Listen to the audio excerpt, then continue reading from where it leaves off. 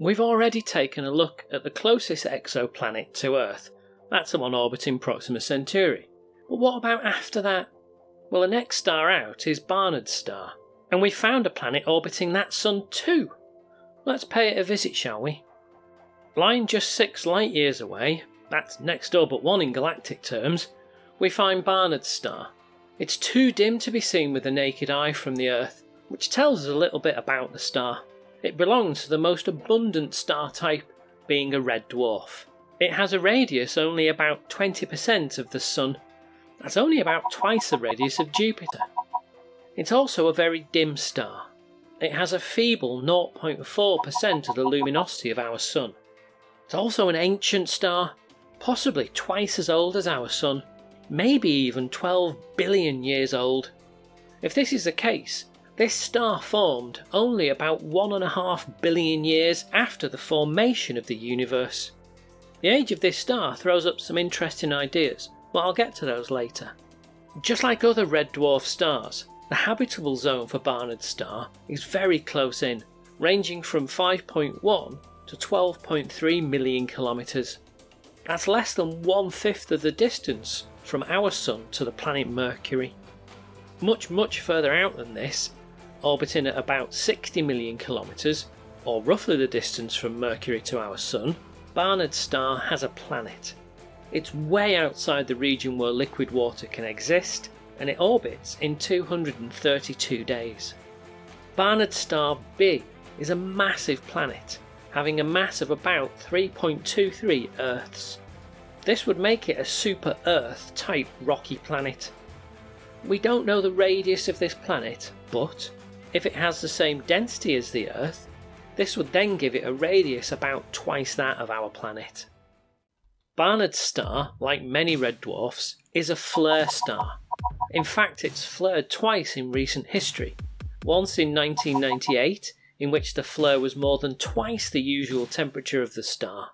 It flared again recently in 2020, erupting twice in close succession. This is, however, considered to be unusual behaviour. Red dwarfs are considered to be flare stars, but this behaviour is usually confined to their early age. By the time they've reached the age of Barnard's star, they're thought to have calmed down a little, so this is definitely thought to be aberrant behaviour. It's also thought that these flares would be very bad news for any planets with atmospheres, acting to strip away those atmospheres of any planets in that star system. Recent research, however, has suggested that the calming down of these stars may give planets an opportunity to develop a secondary atmosphere. We have no idea about any atmosphere on this planet, but what we do know is that it will be cold. Estimates suggest that the temperature will be about -170 degrees Celsius. We're okay in our cosy time and space machine, so let's land and have a look round. Even though we're much closer to the star than the Earth is from the Sun, Barnard's star is much smaller and much dimmer than our Sun. Out here, the star would look about half the size of our Sun from the Earth, although it is much dimmer. This is a frigid world, lying well beyond the snow line. This is the distance at which liquid water is possible. Recent research has suggested that maybe geothermal activity could heat pockets of water below the surface of the planet, producing conditions where life could exist, but this is very much conjecture. Interestingly, since this star is so close in galactic terms, direct imaging of the planet may be possible, and therefore we might be able to see if it has an atmosphere. The chances are that it doesn't due to the extreme solar radiation, but we don't know for certain, so we're still free to speculate. If the planet does have an atmosphere, then the sky may have an orange hue, depending on the composition of that atmosphere. Regardless of the colour of the light, the sky would look rather dimmer than sunlight on Earth. If we waited until night and looked at the sky, many of the stars that we could see would be in a very similar position to how they would look from Earth. If we looked towards the constellation of Monoceros, we would see an additional bright star in the night sky. That's our Sun. The whole of our civilizations and history is just there in that bright speck of light. Looking round, this planet has little to recommend itself. It's cold and barren and probably lifeless. It is interesting, however, to come and explore any world that isn't our own, and each world can tell us a little more about the universe that we live in. Just before we finish, I make frequent explorations of outer space, inner space, and time.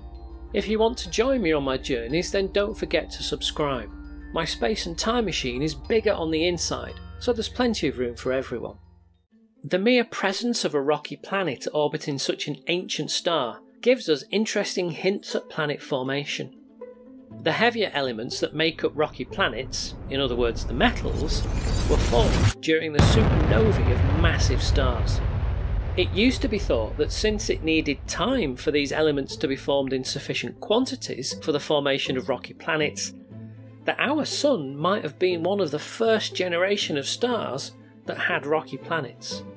The discovery of red dwarfs, billions of years older than our Sun, with their own planetary system containing rocky planets, effectively dismissed that idea.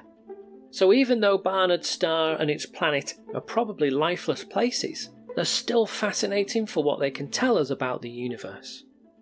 Well, I think it's time for us to return to the relative warmth of the Earth, and until next time we go exploring our fascinating universe, thank you for watching.